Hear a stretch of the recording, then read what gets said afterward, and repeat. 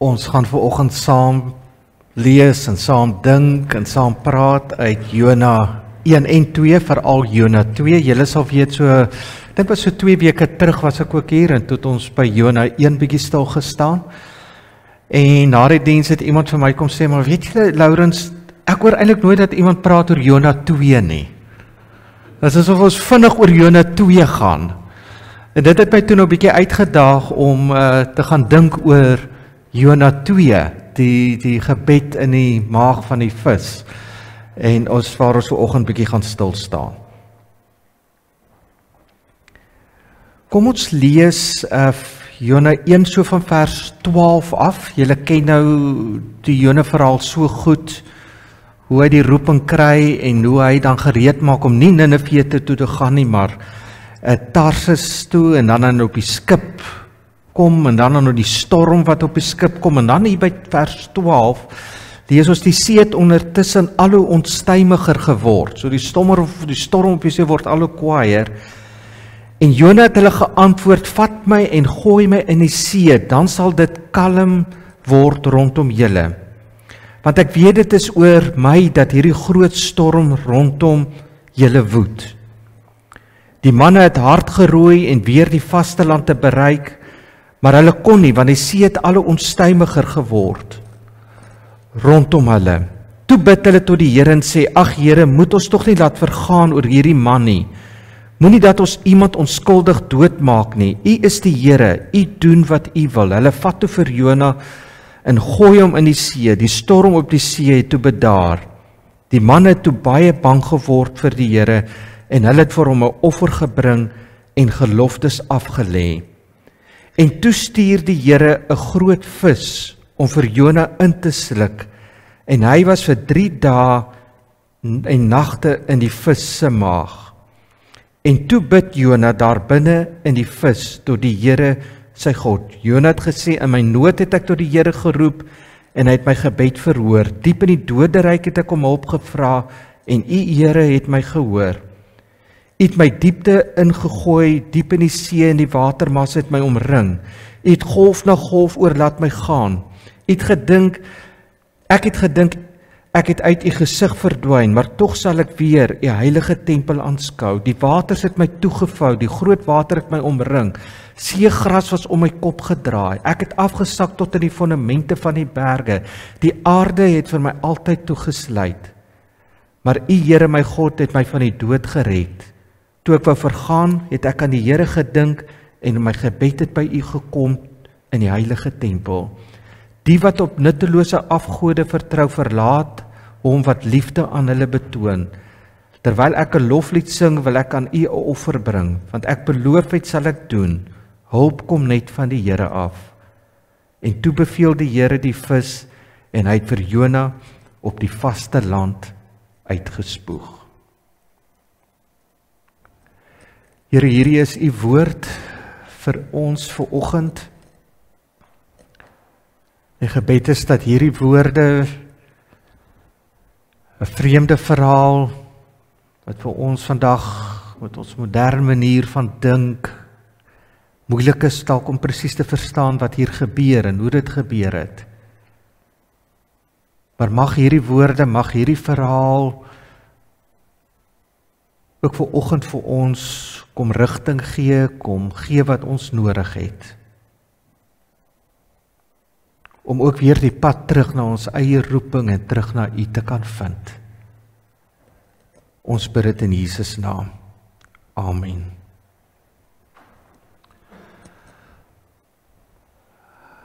In die Bybel is daar nie so baie stories oor storms op die see nie. Dit is maar net omdat die storie so indruk op ons maak, dat ons bewus is daarvan. Ons weet van Jesus se storm op die see en die storm wat hy stil maak, maar daarna is daar nie baie stories nie, oor storms op die see nie.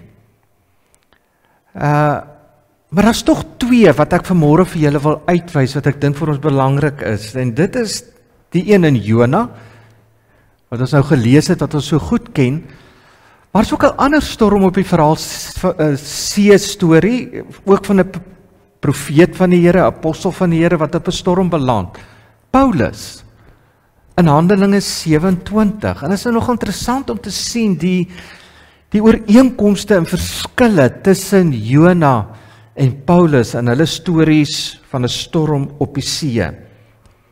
Wanneer die stories langs mekaar sien, sien dat die eerste een, Jona, gaan oor 'n ongehoorsame profeet wat eintlik van sy roeping af weghardloop. En dan word hierdie reis van hom weg van die Here af en die weghardloop onderbreek deur 'n storm. Die ander verhaal, die een van Paulus, is eintlik 'n gehoorsame profeet, 'n gehoorsame apostel, wie se reis onderbreek word deur 'n storm. En in een verhaal kom die storm en die profeet van die Here ontdek weer sy roeping. In die ander verhaal kom die storm en dit bevestig sy roeping en sy gaan voort om sy roeping uit te leef. In beide gevalle vaar hulle wes in die verskriklike storm in. En in beide verhale loop almal die gevaar om te verdrink in 'n diep see. Maar in beide verhale word nie die hoofkarakters gered nie, maar almal op die skip. En in beide gevalle ontdek beide van hierdie profete, gestuurdes van die Here, hulle roeping. Jona keer terug van sy weghardloop, Paulus kry bevestiging. Maar so sien ons dat wanneer die storm kom, dit tog 'n moment bring dat jy jouself kan verloor, jou roeping kan verloor, dat jy kan sterf of gered kan word. In die storm is daar geen wegkruipplek nie. Jona dink hy kan wegkruip.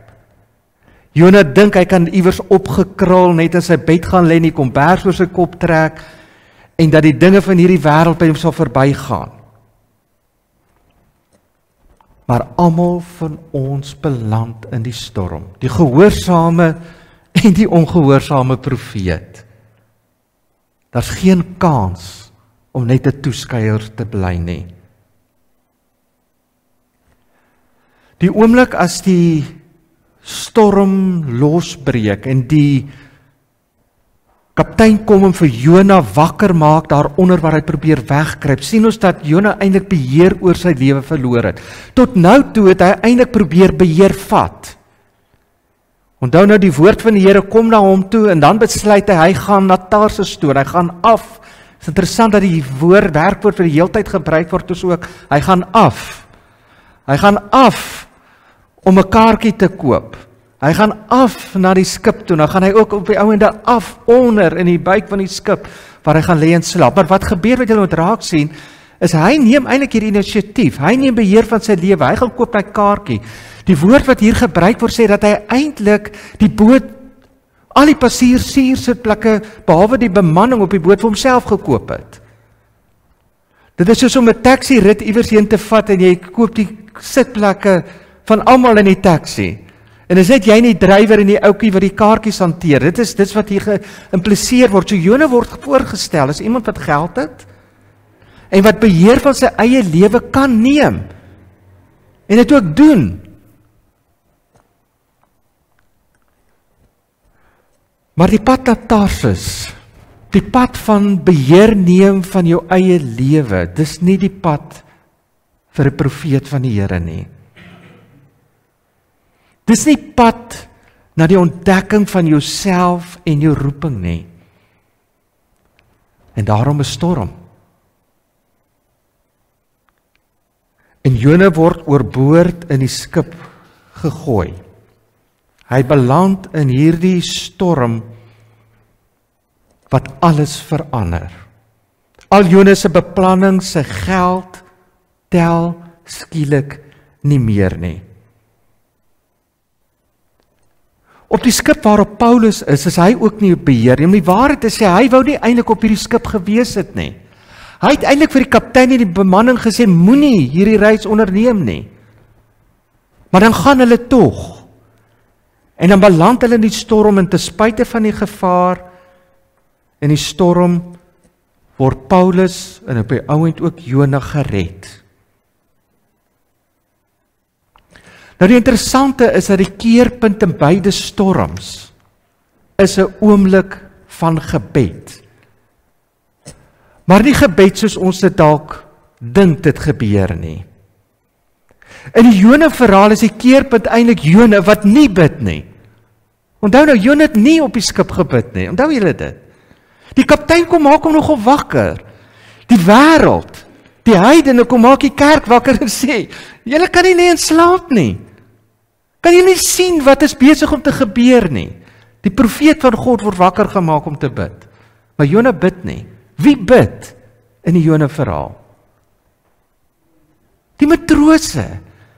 Die heidene bid. Eers tot hulle eie God en later ook tot die God van Jona. In die Paulus verhaal is dit Paulus wat bid. Hy is die enigste een wat bid. Die manne veg vir omlewing, maar Paulus soek die aangesig van die Here en hulle word gered. Wat belangrik is om te sien, dit maak nie saak of die profeet van die Here bid of nie, almal op die skip word gered. Dit is interessant nie, ook in die Jona verhaal. Ook die heidene word gered. En daar's 'n legende wat gaan wat sê dat die getal van die bemanning op die skip was 70 en dit was ook die getal van al die volkere wat bekend was op daardie stadium in die wêreld. Almal word gered. Maar is iets belangriks wat ons oor hierdie storm verhale moet raak sien. Veral in die Jona verhaal, die storm. Die storm wat jy nie kan vryspring nie, ontbloot ons. Dit wys op 'n manier ons ware kleure. Die storm ontbloot Jona se weghardloop. 'n Weghardloop van sy roeping, 'n weghardloop van wie hy werklik is, 'n weghardloop van wie God werklik is. En ons het so 2 weke terug ons gepraat het ek vir julle gewys daarop dat Jona se wegkruipplek is eintlik godsdiens. Want onthou nou, wat het Jona in beweging gebring? Die woord van die Here. Die woord van die Here het nou gekom en dan begin hy reageer. Maar hy interpreteer dit soos dit hom pas. Die woord sê gaan Ninive toe en hy dink, nee, geen regdenkende profeet van die Here sal Ninive toe gaan nie. Dis te gevaarlik. Ek gaan Tarsus toe. Tarsus is daarom makliker. Tarsus kan mens vir jouself namaak. Tarsus is net soveel beter en Jona gebruik godsdiens. Hy gebruik die woord van die Here om te beweeg. Maar hy skep 'n prentjie van God en van homself en sy eie roeping wat by hom pas. Wat van die woord van die Here afkom. Godsdiens kan ons wegkruipplek word waar ons die Here wil dien soos ons wil, soos dit ons pas. Ons wil Tarsus toe gaan en nie Ninive toe nie, maar ons beweeg daarom want die Here sê beweeg. Maar die storm ontbloot ons. Want 'n profeet van die Here, die ontdekking van jouself en jou roeping gebeur nie na Tarsus in 'n godsdiens waar jy die Here wil dien soos jy wil nie. En daarom is die pad van Tarsus nie vir profete van die Here nie. En daarom die storm. En dan word Jona oorboord gegooi.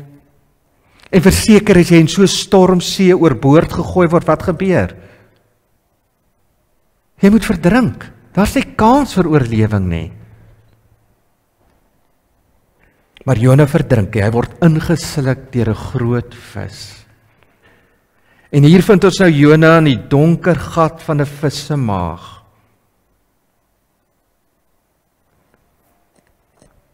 En op hierdie donker plek is dit nie gemaklik nie. Daar is nie baie plek vir beweging nie. Daar's nie 'n uitsig op 'n toekoms nie. Dis donker. Dit is soos Abraham wat sy eie bekende moet verlaat die onbekende in. Dit is soos Josef in die put. Dit is soos die Israeliete wat wegvlug van Farao in die wonderwerk van die Rooi See beleef, maar dan in 'n woestyn vir 40 jaar beland. Dit is Maria wat by die graf kom en Jesus is weg. Dis die disippels wat bang wegkruip na die kruisiging van Jesus, alleen, onnigter. Die 2 Emmausgangers wat dink alles is verby, daar's geen hoop nie. Dit is Jona in die maag van die vis. 'n plek waar jy beheer oor alles verloor. Soos 'n wagkamer. Jy sien die maag van die vis is daai plek waar niks meer werk soos jy altyd gedink het dit werk nie. 1 + 1 is net nie 2 nie. Jy het nog altyd gedink die lewe werk soos ek hierdie goeders doen, sal dit goed gaan met my. En nou kom die storm. En jy verstaan dit nie, want jy het nog altyd so goed probeer doen. En maak nie saak hoe desperaat jy na antwoorde soek, dit werk net nie meer nie. En is dit alweer jy besef, die finansiële magte kan ons nie beheer nie. My kinders, my ouers, my familie, of hulle gaan gesond bly of nie, dit kan ek nie beheer nie. COVID-19 in 2020 is so 'n voorbeeld van 'n kollektiewe wêreld wat in 'n storm beland, van uitsigloosheid, van in 'n wagkamer wees, van in die maag van die vis wees.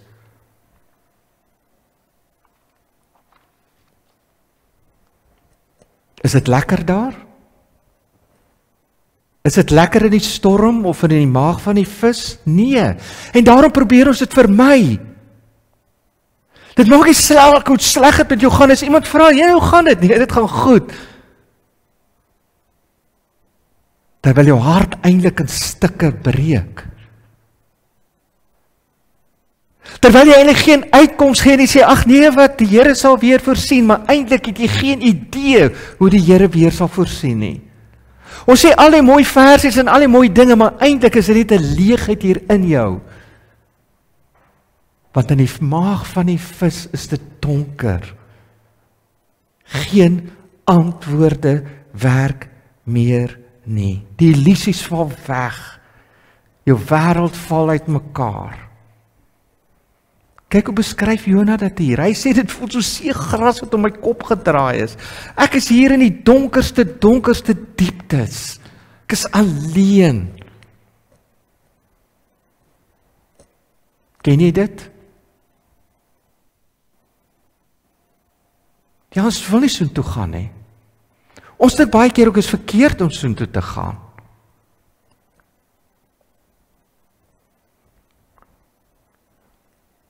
Jesus maak 'n baie interessante verwysing na Jona. In Matteus 12, Lukas 11 sê hy, daar's net een teken wat ek vir julle sal gee. Die mense soek 'n teken, hulle soek 'n teken van 'n wonderwerk. Sê daar's 'n teken wat ek vir julle sal gee, die teken van die profeet Jona. En wat bedoel Jesus? Hy herinner ons aan een teken, waarby nie ek of jy, of jy 'n profeet is, of 'n dominee, of 'n ouderling, of 'n gewone lidmaat is verby kan kom nie. Die storm gaan kom. Iewers beland ons almal, soos Jesus ook, in die maag van die vis. 'n plek waar ons nie kan regmaak, beheer, verduidelik of verstaan nie. 'n plek waar ons onsself verloor, soos die koringkorrel in die grond sterf. Maar dit is die plek van transformasie.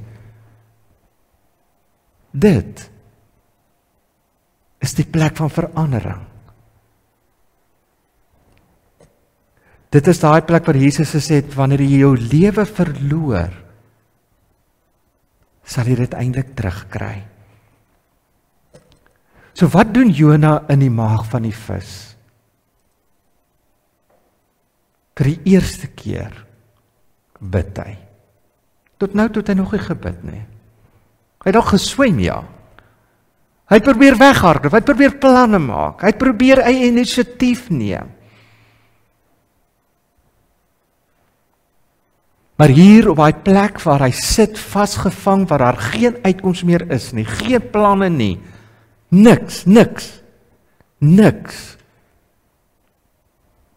Begin hy bid. Maar jy sien, dis wat jy in die maag van 'n vis doen. Daar's nie veel om te doen nie. Was niks. Dis tyd vir stil word. Dis tyd om nie eers te probeer antwoorde te gee in die mooi verse nie. Dis tyd om te gaan sit met die leegheid. Dit is tyd om gestroop te word. As Jona bid, vir die eerste keer is dit interessant, dat Jona nie een woord bid wat sy eie woorde is nie. Elke woord wat Jona bid,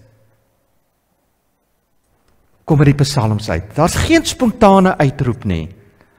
Jona is so leeg dat hy nie self woorde kan kry om te sê nie, maar iets gebeur in Jona. Hy onthou.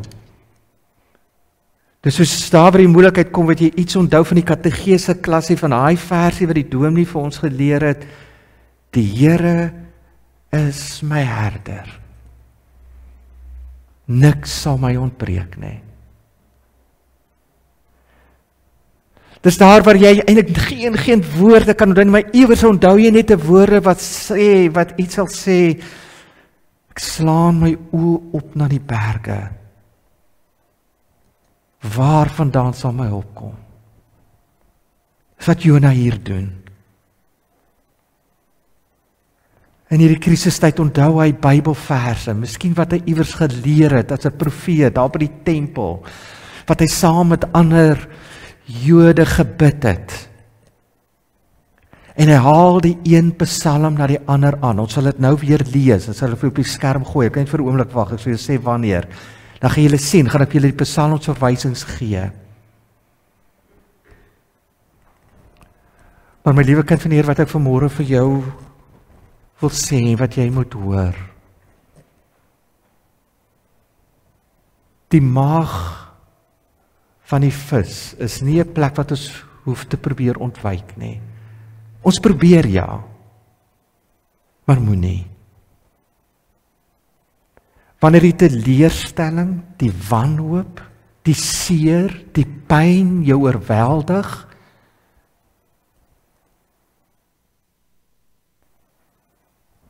wanneer jy voel daar is geen uitkoms nie, dis die doodloopstraat,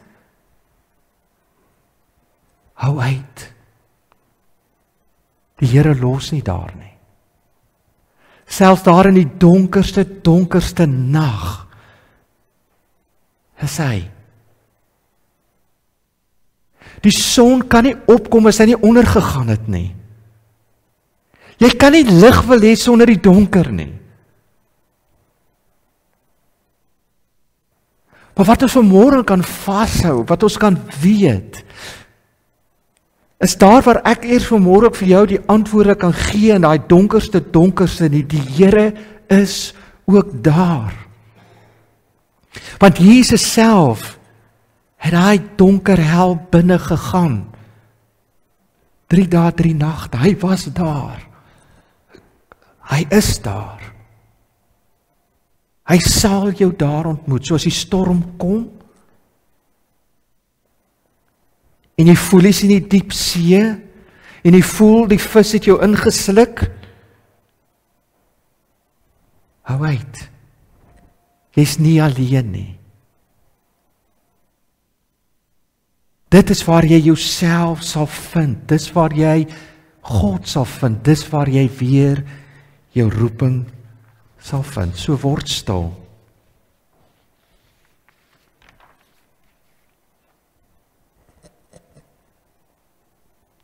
Hou vas en bly glo. En kyk om jou, jy's nie alleen nie. Soms het ons net nodig om meer eerlik oor ons stories te raak. Soms moet ons maar net eerlik raak en sê, ek is daar. En ek is daar nie omdat ek vinnige antwoordjies van jou kry nie, want antwoorde help nie nou nie. Al wat nou help is daai wag en deursit tot die lig weer deurbreek. Kom ons luister, kom ons lees weer Jona se gebed. En kyk bietjie net na die psalmverwysings. Soos ek sê, elke woord kom uit 'n psalm uit. In die maag van die vis sê Jona, in my nood het ek tot die Here geroep en hy het my gebed verhoor. Diep in die doderyk het ek om hulp gevra en U Here het my gehoor. U het my diepste in die diepte ingegooi, diep in die see en die watermassa het my omring. Ek het uit U gesig verdwyn, maar tog sal ek weer U heilige tempel aanskou. Die waters het my toegevou, die groot water het my omring, seegras was om my kop gedraai. Ek het afgesak tot by die fondamente van die berge, die aarde het vir my altyd toegesluit, maar U Here, my God, het my van die dood geruk. Toe ek wou vergaan, het ek aan U gedink, en my gebed het by U gekom in die heilige tempel. Die wat op nuttelose afgode vertrou, verlaat hom wat liefde aan hulle vertoon. Terwyl ek 'n loflied sing, wil ek aan U 'n offer bring. Wat ek beloof het, sal ek doen. Hulp kom net van die Here af. Amen.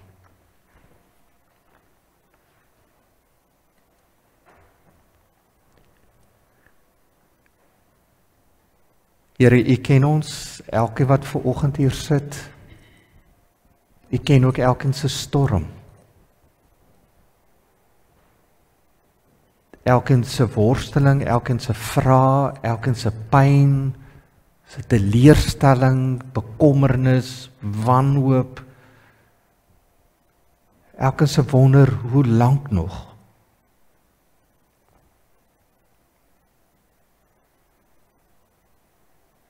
Dankie vir die Jona verhaal wat vir ons 'n teken is. 'n Teken is tog van hoop, daar op die plek van wanhoop. Dat U nie ons sal los nie. Al is ons profete wat weghardloop, al is ons mense wat godsdiens vir onsself en ons eie gewin wil gebruik, soos dit ons pas. Mag die storms in die lewe ons help om onsself weer te ontdek, ons roeping, maar ten diepste vir U. Mag die donkerte, die plek van in die wisse maag, ook die plek van transformasie vir elkeen van ons word. Ek bid dit vir myself, vir elkeen wat hier sit, ek bid dit vir die gemeente. Ek bid dit vir ons land, wat soms in so donker plek is. Vir ons land wat voel is in die maag van 'n vis en ons roep uit en ons weet nie of ons gehoor word nie. So plek in die wêreld van wanhoop. Here, mag daai plekke die plekke van transformasie word, van sterf van onsself, sterf van ons godsdiens, sterf van 'n God wat ons gevorm het wat soos ons lyk en soos ons wil wees en soos ons wil doen, en mag ons onsself in U opnuut weer ontdek. Ons bid dit in Jesus naam alleen. Amen.